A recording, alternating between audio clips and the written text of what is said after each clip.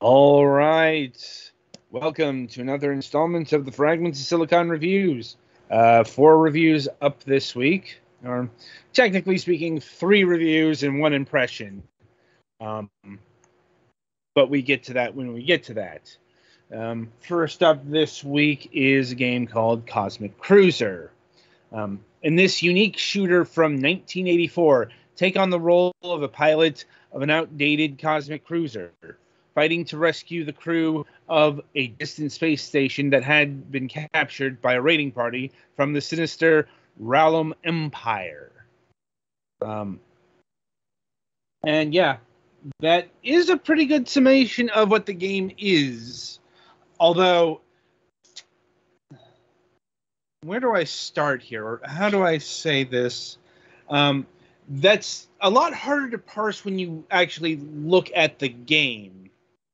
Like, if you don't know what's going on. Because, once again, this is from 1984, so there's the expected level of abstraction. But I gotta admit, Cosmic Cruiser adds another layer to it by being bloody confusing, which is kind of impressive for a game this simple. Because, Petty, I'm sure you're trying to figure out what to do here. Very much so. Yeah. I had to look up a video walkthrough of the game to figure out what the fuck was going on with this. And so, you see those black things that you're shooting? Yeah. Those are apparently windows, or doors, entrance portals, if you will. You gotta blow those up, and you've got to enter them. I guess technically speaking, you don't have to, but yeah, when you get in there, then the controls go to shit, and you're dealing with a whole bunch of mobs. What you're trying to do is, you see the spaceman in there, the guy that looks, yeah. You're supposed to get to him and rescue him, which is easier said than done. Like, I've gotten the space guy, but I never actually managed to rescue because, well, the controls are kind of shit, aren't they? Yeah. Because, so the first problem is you're always moving. I thought my controller was broken, honestly. Fair. Like, no, it's not your broken controller, it's the broken controls of the game. Fun. Yeah. I don't know why they thought this was a good idea, because I'm pretty sure that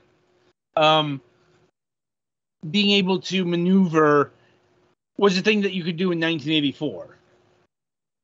Like, and another thing that compounds this is they're using the, for whatever reason, they're using the ZX Spectrum version of the game. And that's bringing with it some really bad color clash and bleeding. Both of my eyes and the colors in the game. Uh-huh. Like, you know, anytime a monster gets into that fucking rainbow band, it hits. Oh god, it hits. And it hits, the and it bleeds. Yeah. And the interiors are not much better, mostly due to the hideous shade of yellow that they used. That would be presumably a limitation, but this didn't look too good. But it gets really bad in the interiors because the clunky controls are met with a very small space, and further compounded by the fact that this is Space Invaders style of shooting, in that you can only fire one bullet at a time.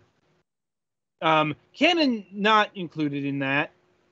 Like, the controls for the cannon are actually decent, but, you can't move in that. And that really is all there is to the game, quite frankly. Now, I suppose technically speaking, it's optional that you have to rescue the space crew. But you want to do this for bonus points. Oh, maybe bonus points.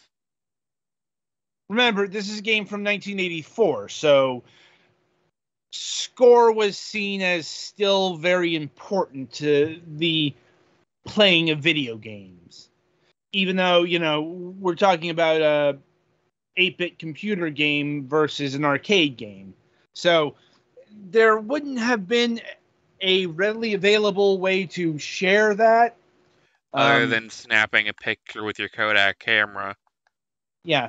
I mean, the local scene, the very local scene, sure. Local leaderboards.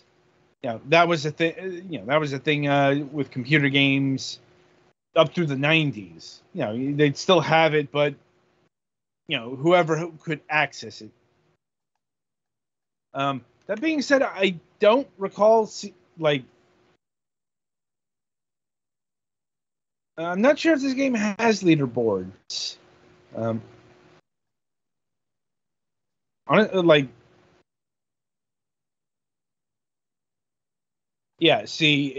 You can just go through the level without getting any survivors. Also, I never quite figured out what those satellites do. Yeah, I don't know. They're not enemies. They're not allies. At least they don't think they are. They just exist.